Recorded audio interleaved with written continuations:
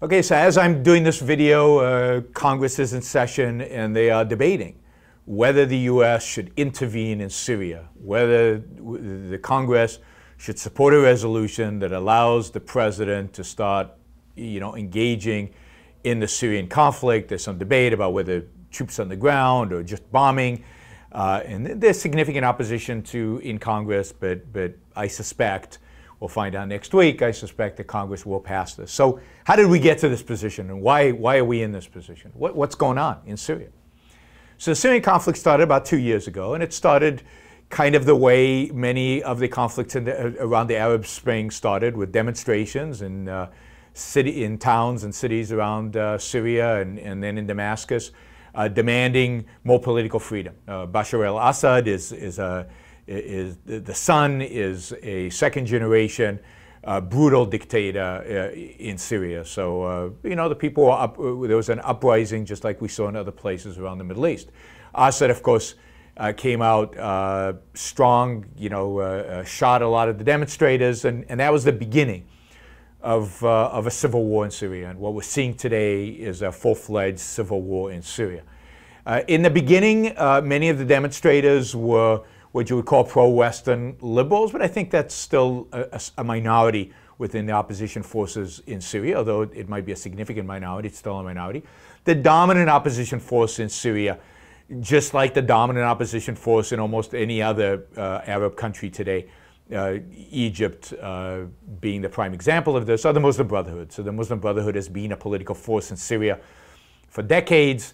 There was an uprising in the early 80s that was put down by Assad's father, where he killed tens of thousands of people in an uprising of the Muslim Brotherhood. So the dominant element within the opposition are Muslim Brotherhood, and then there are more radical elements than even the Muslim Brotherhood. There were Al-Qaeda elements, militant Islamists. So the Muslim Brotherhood are bad enough. They're Islamists, but they tend to be, relatively speaking, in at least the short term, milder than the more radical Al-Qaeda-driven elements that are much more aggressive and much more militant in terms of the use of violence.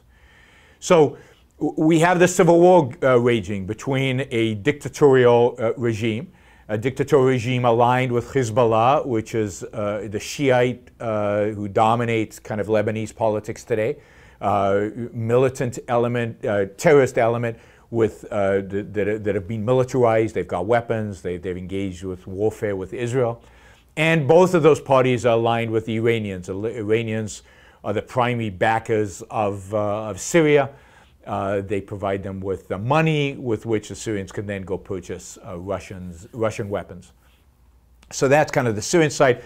We've got them fighting, the regime side fighting against these different disparate groups of opposition forces, again, dominated by Islamists. Right now, the civil war is kind of at a stalemate. The regime seems to gain some territory, and then the opposition gains some territory, and it's kind of back and forth. The opposition controls certain parts of the country, particularly in the northern part of Syria, and the regime still controls most of the country. A few weeks ago, there's significant evidence to suggest that the regime used chemical weapons against its own people. I've heard estimates about 1,400 civilians died as a consequence of the use of these chemical weapons. But if you remember, a few months ago, there have been ongoing reports, particularly out of Israeli intelligence, suggesting that chemical weapons have been used on several occasions over the past few months by the regime against the opposition forces, killing civilians. Put aside the chemical weapons, this civil war has killed tens of thousands, if not hundreds of thousands, of Syrians. Many of them civilians, women and children. Both parties are responsible for massive killing of civilians. So why is this debated now? This civil war has been going on for 2 years. Why has suddenly this issue come about? Well, because the Syrian regime has used chemical weapons. So what we're being told, in a sense, America will not step in, does not intervene, does not need to do anything. If you're just slaughtering people using bullets and bombs and other so-called conventional weapons. But if you use chemical weapons, now that's bad. Why is it bad? Nobody can really give you a reason. A red line has been crossed. What red line? And we'll get to Obama's red line in a minute. But what red line? You're still killing civilians. You're just killing indiscriminately. What red line? More importantly, what American interest is at stake here? What American interest is differentiated between the use of chemical weapons versus conventional weapons? Where does conventional weapons not involve American interests and chemical weapons does involve American interests? Look, at the end of the day, this is basically an appeal to emotion. That's all it is. This is an emotional response. Dying and using chemical weapons is horrific. You know, if you've seen video of how people die of chemical weapons, I was in the Israeli army in the late 70s, early 80s. Syria had chemical weapons back then. We trained for use of chemical weapons. We watch videos. It's one of the most brutal ways to die, but you're still dead. It's emotionally you know, wrenching to watch somebody die of chemical weapons and the idea of the use of chemical weapons. But that's what this is. This is foreign policy based on emotions. This is foreign policy based on fear. This has nothing to do with interest. This has nothing to do, even on the humanitarian ground, this has nothing to do with the number of people dying. This is purely emotion driven. This is purely nonsensical. It makes absolutely no sense.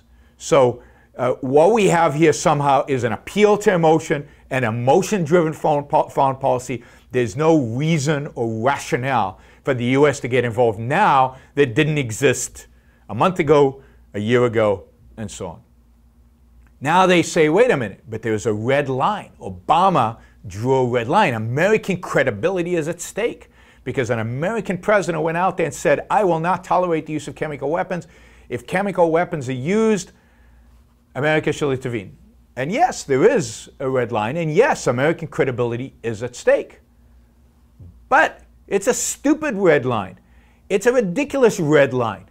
It's a red line that should never exist. What Congress should announce, and what your president, if we had a half-decent president, would say, is, look, I made a mistake. It was a bad red line. No American interest is affected by this red line. This is a red line that has nothing to do with American self-defense, has nothing to do with the protection of lives and property of Americans. This is an arbitrary red line, an emotional red line, an altruistic, self-sacrificial red line, and therefore I withdraw it. But be warned, if you cross the red line, and the red line is if you threaten the lives of Americans, if you threaten the real interests of Americans, then we will really come after you. That's the only red line that should exist. And that's a real red line. And that, by the way, is the one red line that people violate all the time and we do nothing about. So the Iranians are building nuclear weapons. They've said they want to use it against us. They've killed Americans repeatedly for the last, really since 1979, the 1980s and the 1990s, in the 2000s. They fund terrorism all over the world. They actively engaged in warfare with the United States. They're developing nukes. We keep putting in red lines saying, don't buy centrifuges, don't do this, don't do that. They ignore every single one of the red lines that we put in front of them. And we ignore the fact that they ignore the red lines. We put on lame economic sanctions and we do nothing, absolutely nothing. Why? Because it's in our self-interest. Why are we getting so upset about Syria? Because we have no self-interest there. Notice how foreign policy works and what gets people excited. What gets people excited is humanitarian, self-sacrificial, altruistic U.S. intervention. When it's truly in our self-interest, when true American interests are at stake, when the protection of American lives is involved, then we need to negotiate, we need to compromise, we need to sanctions, we need to do 1,000 different things. But no military action. Foreign policy in the United States is driven by altruism. It's not even any kind of a consistent form of altruism. It's a pragmatic form of altruism. But what is the defining characteristic of it is selflessness. It's not in our self-interest. It's a foreign policy that's driven, explained, justified, without any reference to American self-interest purposefully, or without any reference to true American self-interest purposefully. They couch it in vague self-interest like American credibility is at stake. No, American credibility was at stake when we drew a stupid red line, when we drew a red line that had nothing to do with our self-interest. That's when everybody laughed at us. It's a stupid red line. What are you putting it there? And American credibility is at stake when we ignore the red lines that we place in front of Iran.